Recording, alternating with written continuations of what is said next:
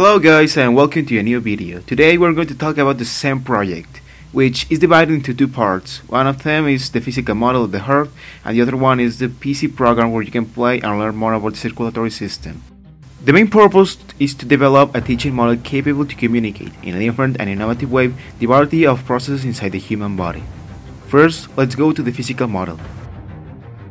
In order to create our model, we need these materials: foamies in colors red, pink, blue, white, acrylic paintings in colors blue, red, black, white, and yellow, pencilings, a pen or a pencil, silicone gun, scissors, cutter, drawings of our design of the model, dry ice, and cardboard in order to paste the model. The first thing that we need to do is to design our model. Then we need to draw in a pink foamy the shape of our heart and cut it. From the first piece of paper in which the drawing of the model is on it, we need to cut each single part of the heart.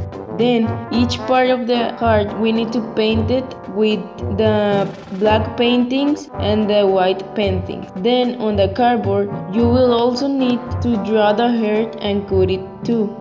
The next step is to paste the little pieces on the red and blue foamy in the edges of the drawing. Then we need to paint the inner parts of the heart. After this, on the pink foamy in the inverted part of it, we are going to paste the little pieces of the red foamy in order to give it a little bit of volume. The next step is to join both sides that we already have. The pink one with the drawing in the cardboard with the red one in the cardboard. Then we should repeat this step with each one of the parts of the heart. Now it is time to paste the painted parts on the cardboard in order to start building the structure of the heart. The next step is to make little cylinders with the red and blue foamies in order to simulate the veins that transport the blood. These tubes are going to paste it on the external edges of the heart. Then in a wooden plank we paste the entire heart already built. And finally, we paint that wooden plank with a black painting.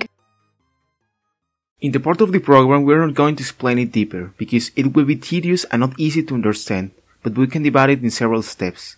First, we got all the necessary information from different sources in order to put it in the program. Then we designed animations, the sound, voices, and easy ways to express that information. Finally, we started designing a game in which the user can apply what he has learned. It looks quite simple, but believe me, it was not. Really, it wasn't easy. The left ventricle is the lower left-hand chamber of the heart. Together with the right ventricle, it forces blood of the heart into the arteries to be carried back to the various sides throughout the body. The left ventricle has a much thicker wall than the right ventricle. It must force blood to all other parts of the body against a great flow of resistance, so the walls are stronger than that of the right ventricle. The left atrium is one of the four hollow chambers of the heart.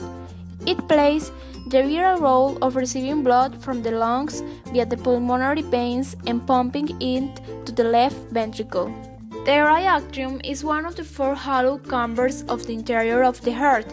It is located in the upper right corner of the heart superior to the right ventricle. The oxygenated blood entering the heart through veins from the tissues of the body first enters the heart through the right atrium before being pumped into the right ventricle. The right ventricle is the lower right-hand chamber of the heart. Together with the left ventricle, it forces blood out of the heart into the arteries to be carried back to the various sites throughout the body. The right ventricle has a much thinner wall than the left ventricle. This chamber pumps blood a fairly short distance to the lungs. The left pulmonary artery is also known as the left branch of the pulmonary artery. It supplies blood to the left lung, it runs down to the root and the lung, and from there it branches out into two separate arteries. These smaller arteries each transport blood to one of the lung's left lobes. The right pulmonary artery is also known as the right branch of the pulmonary artery. It is a thicker artery and a longer one compared to the left pulmonary artery. The right pulmonary artery provides the right lung's blood supply. It runs down to the root of the right lung, and from there it branches out into two separate arteries. These smaller arteries each transport blood to one of the lung's right levels. The inferior vena cava is the largest vein in the human body. It collects blood from veins serving the tissues inferior of the heart and returns this blood to the right atrium of the heart.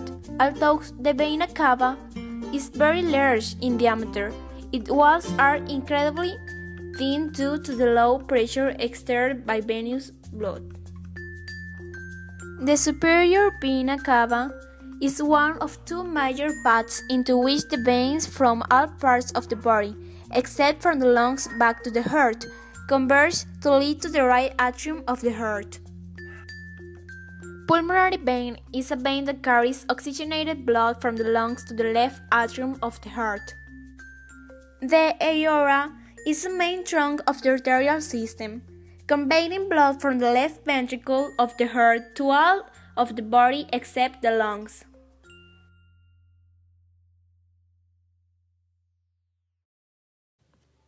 Hemoglobin is the protein that transports oxygen in human blood from the lungs to the tissues of the body. Proteins are formed by the linking of amino acids into polypeptide chains. An individual amino acid in a protein is known as a residue. Each subunit contains regions with a colloid shape. Many of the amino acids that make up the polypeptide chain interact to form this particular structure, called an alpha helix. Each amino acid is hydrogen bonded.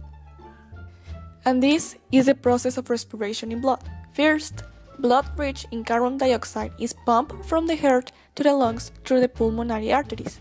Arteries are blood vessels carrying blood away from the heart. Veins are blood vessels carrying blood to the heart. In the lungs, CO2 in blood is exchanged for oxygen. Then, the oxygen-rich blood is carried back to the heart through the pulmonary veins. After that, this oxygen-rich blood is then pumped from the heart to the many tissues and organs of the body through the systemic arteries. In the tissues, the arteries narrow to tiny capillaries. Here, oxygen in the blood is exchanged for carbon dioxide. The capillaries widen into the systemic veins, which carry the carbon dioxide-rich blood back to the heart. Considering what happens with tissues, here it is possible to observe how carbon dioxide, hydrogen, and the anion of chlorine exert a negative effect on the union of hemoglobin and oxygen. Cellular metabolism produces oxygen, which diffuses in the blood and enters to the red blood cells. Inside of them, the CO2 converts quickly into carbonic acid because of the action of carbonic anhydrase, as shown below. Maintenance of blood pH. Carbon dioxide reacts with water to form a weak acid, which is called carbonic acid, which will cause the blood pH to fall to dangerous levels if it were not promptly removed, as it is excreted by the cells. This is accomplished by combining it with carbonate ion through the reaction, which is forced to the right by the high local CO2 concentration within the tissues. Once the hydrogen carbonate, which is called bicarbonate, ions react the lung tissues where the CO2 is partial pressure, which is much smaller, the reaction reverses and the CO2 is expelled. Hemoglobin is a great example of how chemical systems in blood distribute necessary molecules to the cells through the body and remove wasted products from those cells. During the making of the project, the team realized that not a single cause affects the circulatory system. However, we realized that one of the factors that alters and causes diseases in greater amount is the cholesterol, because it blocks the blood's path. With this project, we also want to discuss this and give you tips of prevention. As you could watch in this video, our project is clearly defined, but we need to complete it by improving some aspects. At this point, we have already the model to explain and the puzzle that students who'd rather perform activities than listen or watch will use. The program and its video games, which are focused on people who prefer listening or watching, it's still in process, as it took more time than we thought it would do.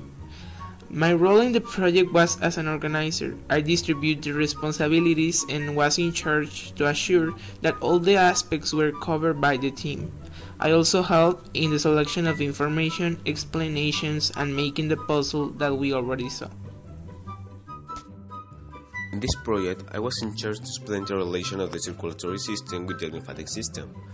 At the beginning, it was a little difficult to understand, but it was interesting. With the information, we will draw part of the model of the stem. Despite of how we interpret the information, there was not any difficulty in this part.